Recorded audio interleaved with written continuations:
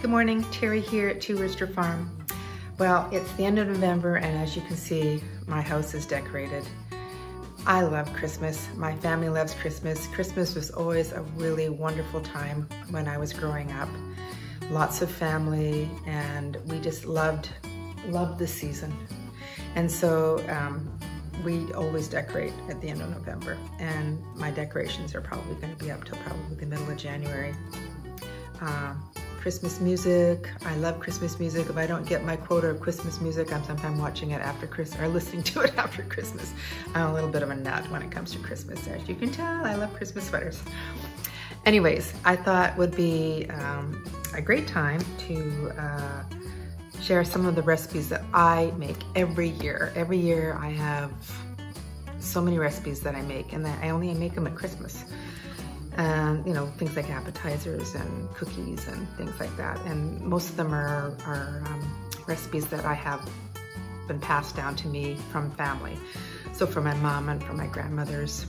And I've compiled a lot of these recipes in books that I make, that I've made myself over the years. This one is actually All Occasion Cooking, 4th edition, 2013. So I've made a few since then. So every time I get a recipe that I really like, it goes into a book and then people get it for Christmas. So today I'm going to show you how to make melting shortbread. This was a recipe that my mom used to make a lot. Really simple. It's got like 4 ingredients. And it's not like the typical shortbread that's crunchy. It's more of a soft melt in your mouth. That's why they call it melting shortbread. So let's get started. Okay, here we go. So the 4 ingredients, basically butter, which you have to use real butter, and I took this out the night before so it is semi-soft. Flour, cornstarch, and some icing sugar. And the other ingredients are just what you're going to put on top, and I used glazed cherries, so I have some red and some green. So we're going to need 3 cups of flour.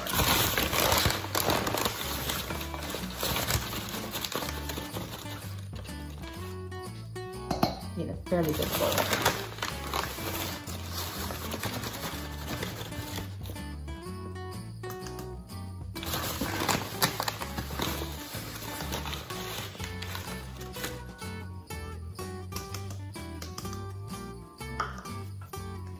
And put the butter in there. Just get a knife and just cut sort of smaller pieces. It's just easier to mix it with the mix master. Normally when I'm making cookies I use my KitchenAid, but I just think it's going to be easier because it's a lot of ingredients to go in there and I don't want it to be spilling out. There we go.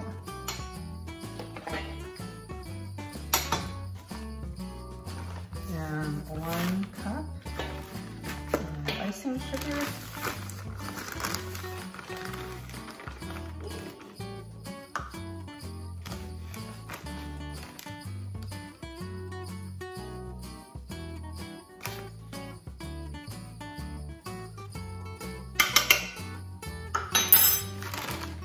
And lastly, we need 1/2 cup of cornstarch.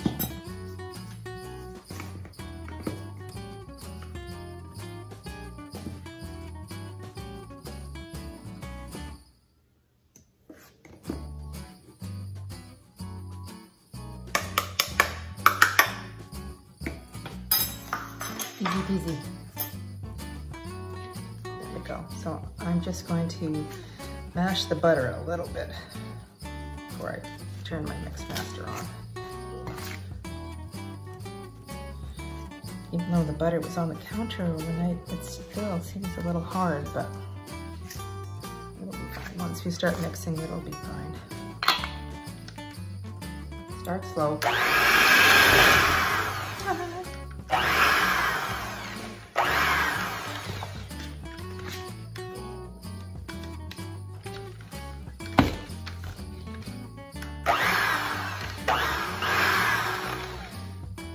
Like one speed on this, and it's like getting flour everywhere. I don't remember that happening.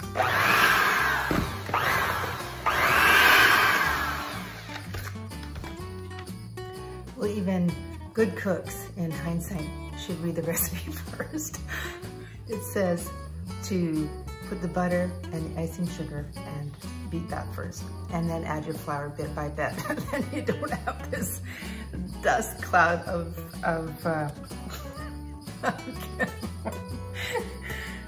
flour everywhere. Anyways, don't do what I did first.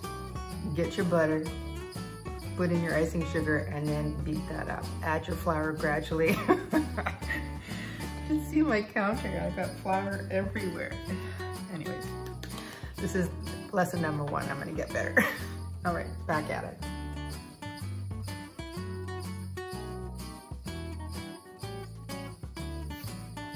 All right, so it did get better.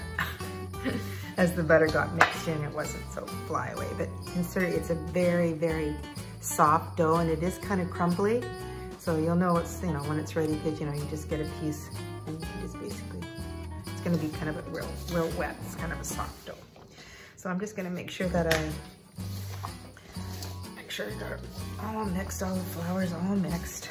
And you're just gonna maybe grab like a teaspoon full and put it onto your parchment covered baking sheet.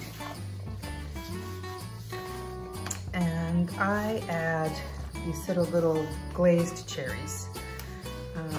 My kids would rather I didn't, because they don't like the cherry. I just tell them to pick it off if they don't want to eat it. But I like the cherry on it. I like the cherries.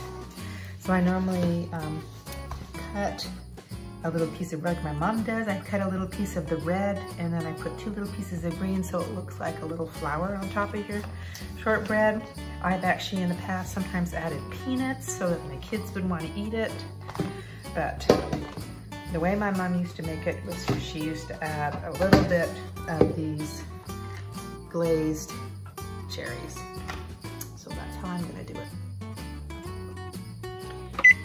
Reheat your oven to 325.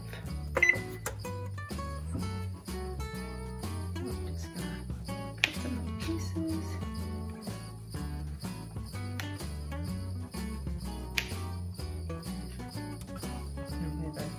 The red one's in half, and I think that these ones just little tiny pieces.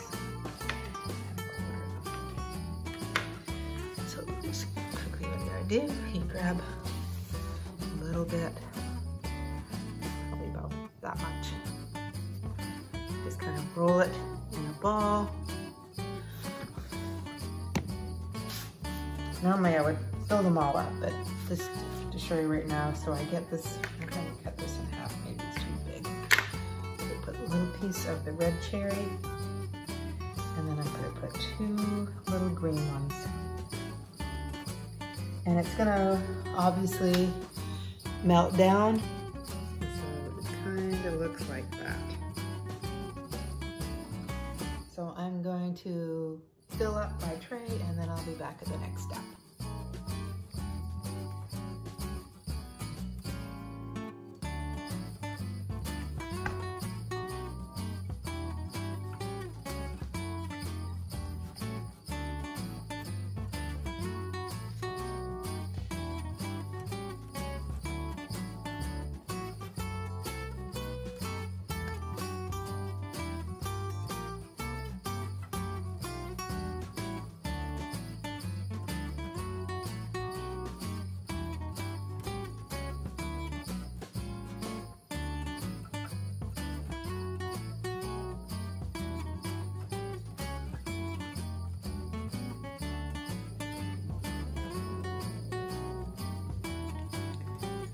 So my first tray is ready to go into the oven. And I still have quite a bit left of the dough, so it's probably going to make probably almost 50, I would think. All right, the oven is warm. You're going to put them into the oven 10 to 15 minutes, depending on how hot your oven is. Keep an eye on it because they do burn really fast. So just keep looking. After about 10 minutes, I'd take a peek.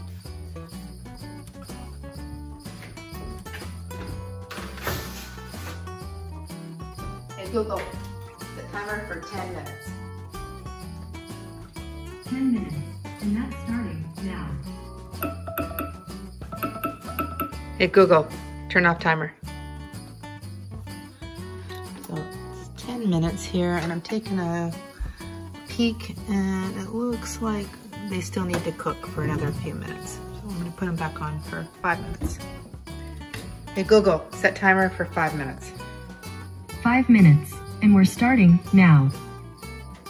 So it was probably closer to about 18 minutes. And see, you can sort of see there just a bit brown, not brown, too brown, but just, yeah, look good.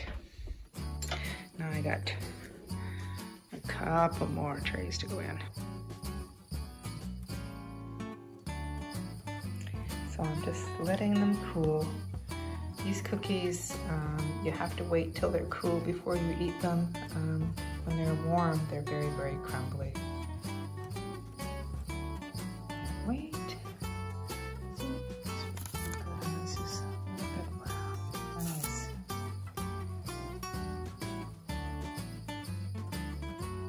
So I hope you enjoyed learning how to make my mom's melting shortbread, even if I didn't follow the recipe properly. But here they are, and they're melt in your mouth. Anyways, I'll be back next time with one of my other favorite recipes to make. This is Terry here at Rooster Farm. Bye for now.